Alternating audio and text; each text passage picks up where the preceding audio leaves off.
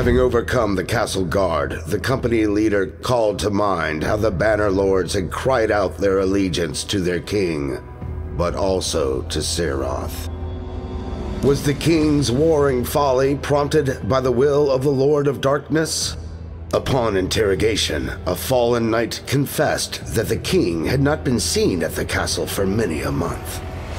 His orders were being relayed by messenger from his encampment on the Eastern Front.